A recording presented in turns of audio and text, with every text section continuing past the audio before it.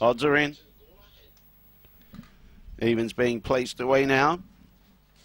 Greyhound adoption program to stake over the 400.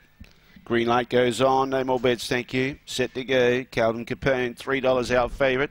Away begin, okay, too. Hunt's up on the inside, vying for the lead. Oh, yes. Calvin Capone in front. Intimidated Jake is off the track behind those Pink Charm. Then in turn, we've got Elizabeth Parker. It's being passed, but going wide was Kinger's Spin. The others are too far back, including Sir Al, Kira Allen and Speed Check. But in front, Calvin Capone won at the start. Easy. Wins by 5 lengths. Second, Intimidated Jack. Third, Pink Charm. Fourth, I think elizabeth Parker just in front of Kinger's Spin, but we'll leave that up to the judge. Then in turn, behind those Sir Al, Speed Chick and Kira Allen at the tail, 22.84, and he's too good. It's 110 and 2.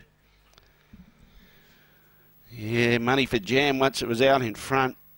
I thought they might have had speed to get across him, but he's freshened up after an injury. And in all seriousness, after 10 metres, that $3 was luxury odds, but obviously it's easy after the start. But he's a good quality greyhound, and I think it's probably his first go over 400 here today. He's been freshened up after the injury, and Troy Murray's got him to bounce out of the boxes, and he gets home for late male followers, Calvin Capone. A Black Dog, July 2011, Lochinvar Marlowe out of Aberdale Affair. Raced by C&J Murray, Troy Murray, the winning trainer.